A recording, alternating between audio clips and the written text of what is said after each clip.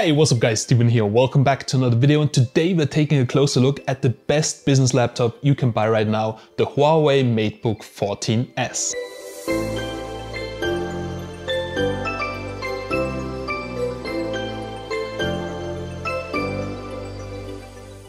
So before we get started with the review, let's quickly talk about the specifications because there are different versions of the HUAWEI Matebook 14s. There's an i5 version and an i7 version. We'll check out the differences a bit later. Now I've got the i7 version with 16GB of RAM and 512GB of SSD storage. There's also a 1TB storage option, and you can find more information about the models down below in the description. The HUAWEI Matebook 14s comes with a 14.2-inch screen with touchscreen. Further, it has 90Hz support and an aspect ratio of 3:2 and a resolution of 2520x1680 pixels, which is 213 pixels per inch. The maximum brightness is 400 nits, so a kind of bright display, and 100% sRGB. The i7 version comes with the 11370H processor and the i5 version comes with the 11300H processor. Both versions come with the Intel Iris Xe graphics. Now it's not a gaming laptop with a dedicated graphics, but this integrated graphics is actually quite powerful. You can use it for light video editing, light gaming, and it gets the job done quite well. Regarding the RAM, there are also two versions. There's a 16GB version, which I have right over here, and an 8GB version.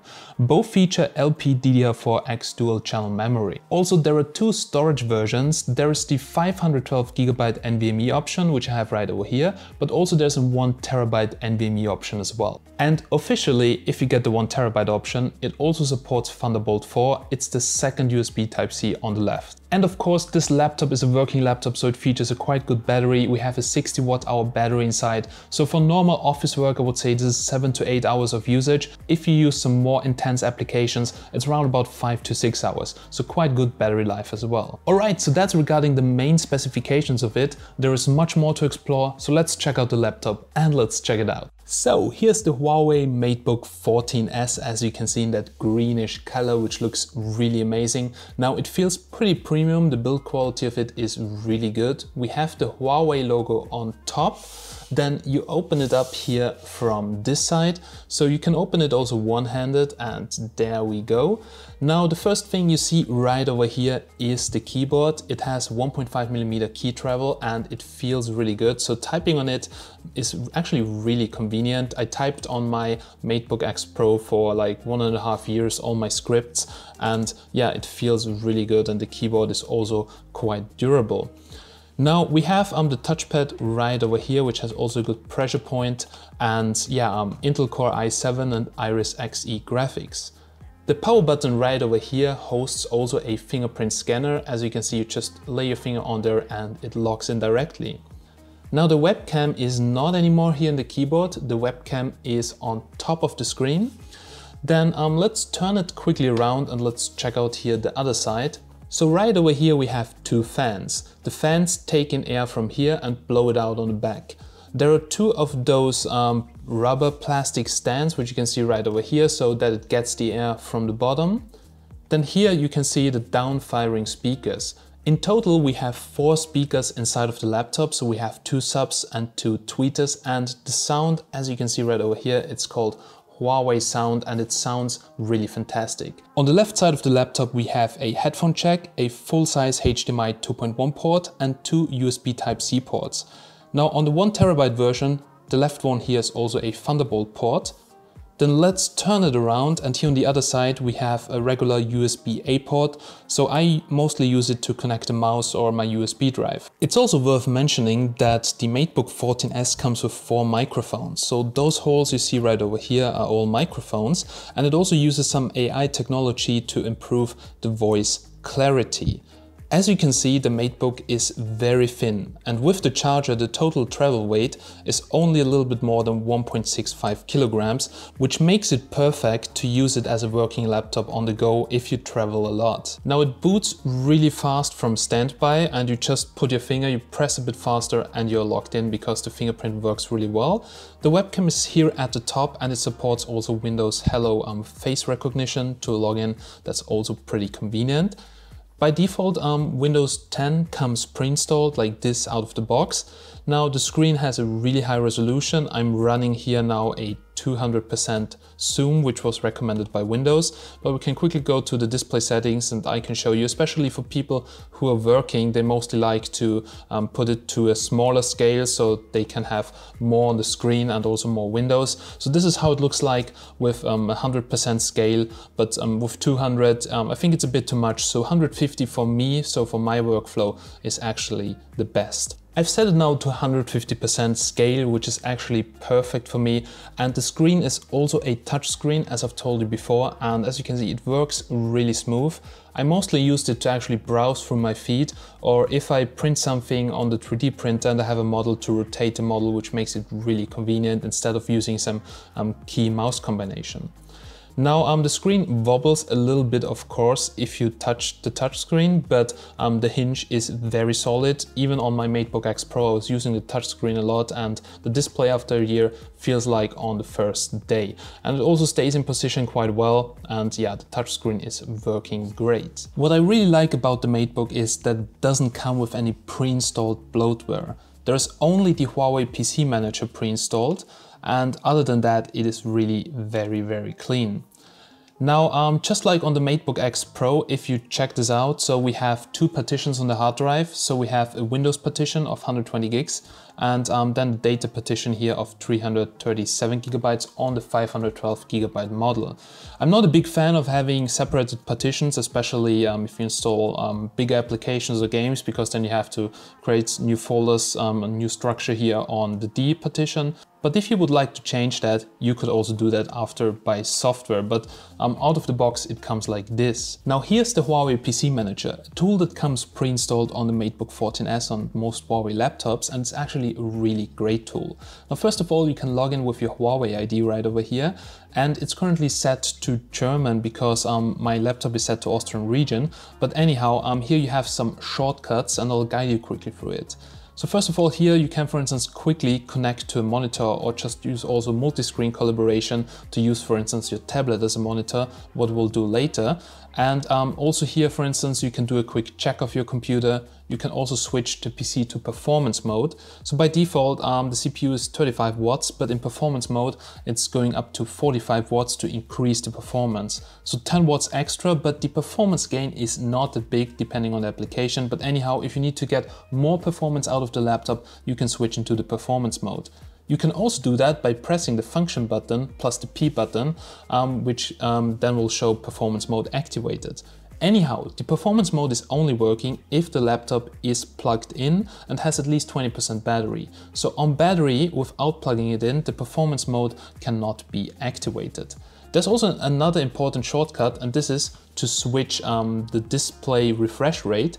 So I switch it now to 90 Hz, and you definitely feel the difference if you're browsing through something. The Huawei PC Manager has also a built-in troubleshooting checks section, and right over here, for instance, you can do some checks on the connection. If the audio is not working, it does some audio checks, and actually this is really convenient. So if something is not working, if it's maybe some misconfiguration, you can just quickly run here a check, and the tool will try to fix it.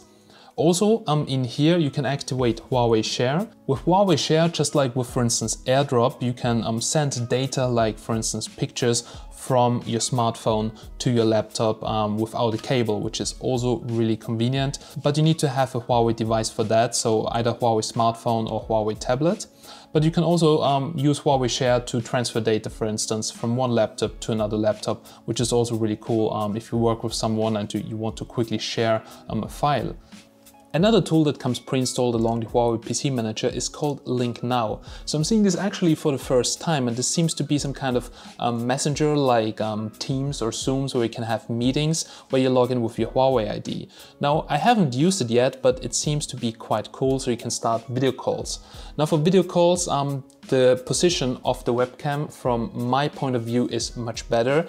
For sure, it's a little bit tight to put the privacy cover, so if you prefer privacy, you probably liked the camera inside of the keyboard more, but I prefer this position much more. It also comes with infrared, so you can use it for Windows Hello sign-in, which is really important also for some people, and the maximum video resolution is 720p. And I will now just quickly show you a sample of the front-facing camera, and also I will talk a little bit, so check out the audio quality of the 4 microphones of the Matebook 14s.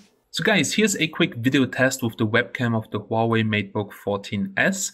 And well, it's recording right now in 720p, that's the maximum resolution you can get. Also listen to the audio quality because right now I'm doing a benchmark in the background and the fans are running at full speed. So just tell me down below in the comments, how do you like it? How do you think it looks like? I think if you have good lighting and everything is bright, then a 720p webcam is doing the job also quite good. Alright, now let's talk a little bit about the performance. So how fast is this laptop? Now it's coming with the Tiger Lake processor, so the Intel Core i7 11370H version. As I've told you before, there's also an i5 version. Now also it comes with 16 gigabytes of DDR4 memory. So it's actually LPDDR4X with 3733 megahertz in dual channel mode. And the RAM is really fast, which is actually helping the integrated graphics. And the gaming performance is also not that bad for a working laptop. Here you can see the speed of the integrated SSD. It's an NVMe SSD. You can actually also upgrade the NVMe. Now we get here read speeds of up to 3500 megabytes per second and write speeds of around 2400 megabytes per second, which is also kind of fast. But if you want to have more memory or even a faster SSD, you can actually just put it into the NVMe PCI Express socket. Now I did run a Geekbench benchmark on the CPU, and as you can see we get a single core score of around 1460, while we have a multi-core score of around 5791. And the single core performance is very good thanks to the high turbo boost, but the advantage over the regular U-series chips is actually pretty small in multi-core tests. The difference to AMD's current Ryzen processors, both the U and the H series, is that the multi-core performance is better on them, but the single core performance here on the i7 is actually really great. So guys, let's do the toaster test. So we are playing CSGO here on the HUAWEI Matebook 14s, and well, we are playing here right now in 2520 x 1680 resolution, so actually some pretty high resolution. We're playing here with low to medium settings anyway. If you decrease the resolution, of course, you can go up as well with the settings. Anyhow, we get 50 to 60 FPS. We are here in performance mode, but also in balance it runs quite fine. And here we have 60 Hz, but you can also switch here to the 90 Hz refresh rate, and the gameplay is actually quite smooth. So the cool thing is that you can also play games on the HUAWEI Matebook 14s as long as the games are not too crazy. But I also saw some people playing Cyberpunk on the 14s, which is really crazy. It was running basically in 720p and low texture details, but it's crazy that this game is even running here on such a thin office laptop. Nevertheless, guys, you will hear the fans spinning by playing almost any 3D game, so the integrated graphics and that processor is quite powerful for the size of the laptop, so you will hear the fans, but it's definitely not too bad. Alright, then now let's try a newer title, and we are playing Fortnite right now. So depending of course on where you are on the map, how much is going on there, or if you're jumping out of the airplane, you have FPS drops. But on low settings we can even get here up to 100 FPS, dropping then sometimes to the low 30s, of course, if there's really some fights or something in between. So it is playable. It's not like on a gaming PC, but if you're in between, want to play something, it's definitely getting the job done. There we go, second round of Fortnite. The fans are spinning up and the hottest points are around 38, 39 degrees. And you can see it very well right over here. So those bright spots, so those are the hottest parts of the laptop. Nevertheless, it switched to 45 watts now, so the performance mode, and it doesn't get hotter than 40 degrees. So HUAWEI did actually a really good job on the thermals of the HUAWEI Matebook 14s. Now let's take a closer look at the fans and the rear of the laptop, and as you can see right over here how it dissipates the hot air out here and here. So the two fans of the Matebook are doing actually a really good job. And if we check it out right over here, as you can see, the maximum surface temperature of the laptop is around 40 degrees or below, which is actually pretty good. Then now let's talk about multi-screen collaboration and how you can use the laptop with other HUAWEI devices, which is one of the most amazing things. So most of the time I have a big screen connected via HDMI or Type-C, and of course you can do that, but bringing a secondary screen, especially with you when you're traveling, is mostly not possible. Of course there are those small Type-C screens which you can also use on the laptop, but still they're quite big. But if you just want to have a secondary screen like in the tablet size, you can use a Huawei tablet to use it as a secondary screen. In order to do that, you need to disconnect any external screens because it doesn't work if a screen is connected via HDMI. Then I quickly want to show you the PC manager here on the side. So here is also something, if you press the icon in the taskbar, it opens up the PC manager where you can see your captured screenshots, you can see the battery status, you can see the CPU usage, and also down there there's multi-screen collaboration. Also here there's a built-in screen recorder and you can activate and deactivate Huawei Share. You can take notes and there's some AI search. But multi-screen collaboration is actually one of the most amazing things. So you can mirror your screen. That means it will just show the same like on your laptop. So let's just quickly try this right now. You just go to mirror your screen and it should automatically find the Huawei Matepad 11 or any tablet that's compatible with it. And there we go. It's now connecting to the tablet. And you will see a code on the tablet. You just enter it right over here on the laptop. And then you can connect to the tablet. So there we go. And it's connecting, and this is really amazing. So just imagine if you want to show something to people, you're working on the laptop, someone takes the tablet to show it around, it's really amazing. So you can just use it here as a secondary screen, which is mirroring what's on your screen. But also you can use it to extend your screen, which is the use case I mostly use it for. For instance, I can open here WhatsApp chat, I can open here a YouTube video while I work, I can watch some video, or I can just use it to get more on the screen, like to have more windows there. It's actually really convenient. But guys, this is not everything. Last but not least, there's this real multi-screen collaboration, which allows you to do much more. And this is sending data between the tablet and the laptop. So let's quickly turn this on. Alright, I did now set up the Matepad 11 for multi-screen collaboration with the Matebook 14s, and this is really exciting. So well, just like a secondary screen, you can specify where you put your secondary device. You can put it on the left, on the right, top or bottom, however you want. And then you can just navigate like you would navigate to a secondary screen out of your screen with your mouse, and then you can control the tablet, which is really amazing. So as you can see, I'm not touching the tablet, but I can navigate here around the UI with my mouse. Also the keyboard is working. If I press the escape button, for instance here, it's the back key. And what's really cool is that you can just drag and drop files from the tablet to the computer. So as you can see, I just copied that screenshot, and let's open it up and let's check it out. And it's really fast. So for instance, if you have pictures, let's say you use the tablet to document something in work, then you have the pictures right over here. You just switch on multi-screen collaboration, which takes less than 10 seconds. You go in there and you can just drag and drop all the things from the tablet to your computer, and you don't need to use Huawei Share, which is so much more convenient. And yeah, it's a really cool thing. I think it's really nice. Now, if you need it, it really depends on the use case, but if you have a Huawei ecosystem, then those things work perfectly nice together. But of course, guys, you can also connect your smartphone. So you just have to press the connect button on the Matebook, and it will automatically show this pop-up on your smartphone, on your Huawei smartphone. Then you go to connect, and it's now connecting to the laptop. This is really easy to do. And as you can see, the smartphone is now connected to the laptop. Now this is really cool if you have some apps that are not available on Windows. For instance, if you want to use TikTok on your screen here, if you want to see some things like, for instance, a TikTok live stream, but also do some work at the same time, I use it for that, and it's really amazing. So TikTok web app is really bad. You cannot do many things in there, but here you can do it. And that's also really cool. For instance, also for chatting or something, or if you just want to transfer your pictures or transfer any data from the smartphone to the laptop.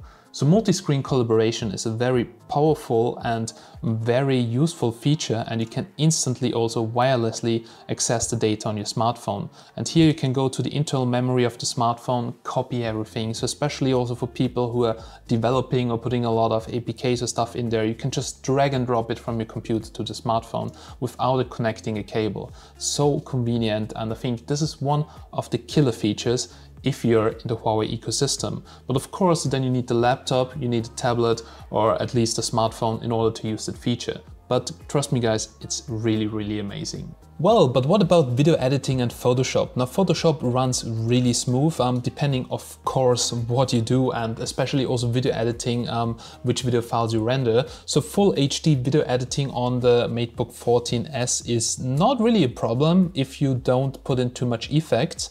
And here we also have some videos from my smartphone. So the Nova 9 is now connected via multi-screen collaboration, and the absolute killer feature is that you can go to the gallery from your laptop and just drag and drop videos directly into Adobe Premiere Pro. So you just drag them and you just copy them in here, and there you go. And then you can just put them into your timeline, which is really amazing. All right, and summarizing, well, the performance you get in that form factor is really amazing. Solid build quality, as we know from Huawei, and also the touchscreen is a really nice addition. So if you have a Huawei smartphone, I would definitely recommend to also get a Huawei laptop, because then it really makes sense with multi-screen collaboration. All in all, a really good laptop. I will leave you some links down below so you can check out the different configurations. And now I'm really interested in your opinion about the laptop. What do you think about it? Would you get such a laptop? And if not, why? And if yes, also why? So as always guys, big thanks for watching. I'm Steven from Tech Magnet, and I'm signing out. Bye.